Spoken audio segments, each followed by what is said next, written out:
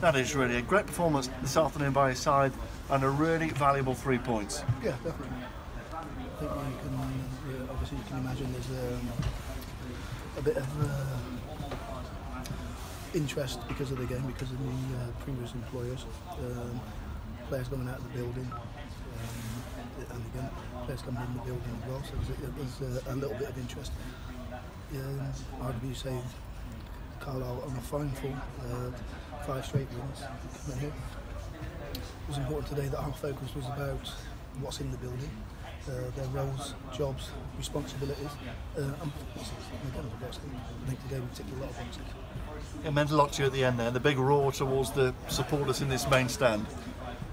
And I think it meant a lot to me personally, because the job that I had at Carlisle meant a lot to me.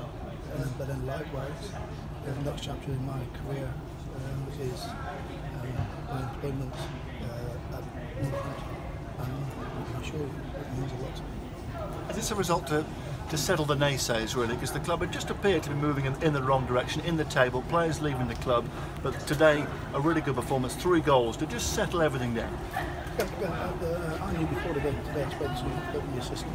He said the interview after the game today will probably potentially be my most important interview, because last week, Matt Cook's leaving the other week. So I know that all the focus is going to be about what's left of the reshaping, the restructuring, get this in place. The important thing today, in my mind, was about what's in the team, what their roles are, what their jobs are, getting clarity, enjoyment and understanding about what we need to do. And again, the focus now, and today and now, is about the performance of the players that went out and performed today and were part of the squad today. I think it's important. Now, this time is the time to talk about the emergence of these players coming in and the welcome that he's got, the integration that is found within the change movement, which is vitally important. I think the unity it showed from the players over here. Had a good afternoon, didn't he, George Cox? Yeah, and there's more to come. It was an emotional occasion today, because the players, without, I didn't leave any opportunity for the players to not fully understand how important this game today is for me. And again, that's a reaction that tells you that players are on the bus. It's a great sign, isn't it? They've responded to your call then today. Yep, definitely. I told them through the week. The mindset is we don't come off that pitch with anything but a positive result. Given what's happened, and you've talked about focusing on what's been in the dressing room, have you been able to almost close ranks a little bit this week? Well, again, not so much, because the Mac Crooks only was finalised yesterday, so it came as a little shot. It came as we trained on the Thursday. The final details, the medicals and everything like that were completed yesterday, but the players were aware that Matt wasn't going to be playing and starting for us, but it's one of those. You've got a player within your ranks, going up to the championship, jumping up 2 divisions, the football club being rewarded financially, and it's the financial deal that was accepted by the football club.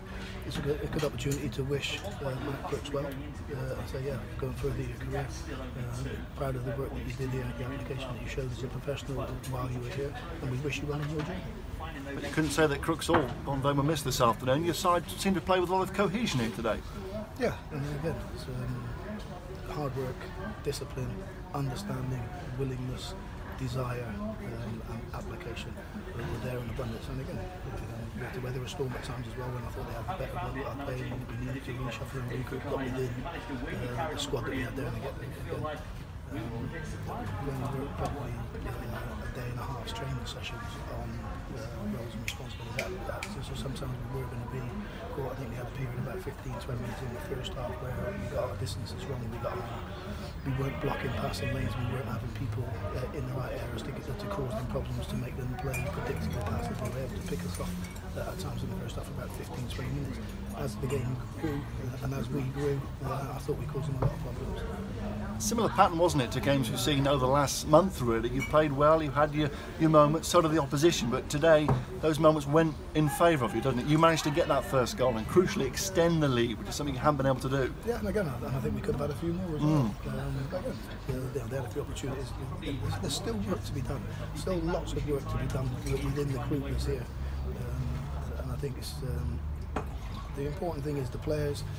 I think they've had a difficult time over with the relegation season, and then the change of the manager at the beginning of the season, not performing, not being where the expectations we said that they should have been, and that does have an effect on the changing room. Again, it's been a case of coming in, sometimes mollycoddling, sometimes caressing, sometimes boot up the backside type. But what you try and do as a manager, you try and find the right people to boot up the backside, the right people to give a cuddle. And this now changes the complexion really of the next couple of weeks, because sides below you in the table could have been looking over your shoulder, but hopefully now this is a way to make a bit of progress perhaps.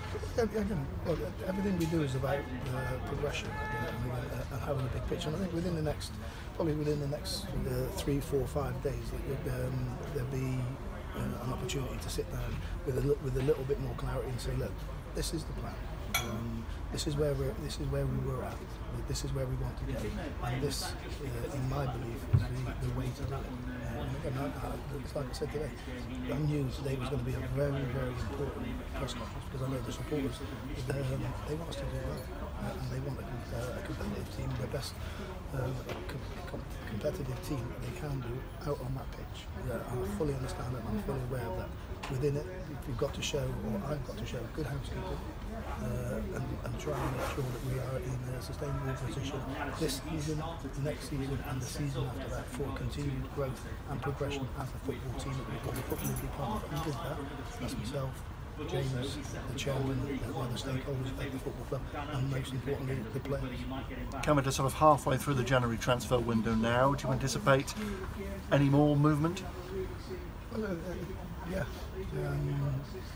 we're nowhere near finished in the recruitment, and I think it's important that the players know that they're playing to stay in the team. But within that as well, there might still be other people out there that have a look at some of the players, and again, all the boxes are ticked, as in, so it's right for me, right for the football club, right for the player. Then they might see the movement going the other way. Keith, thank you very much.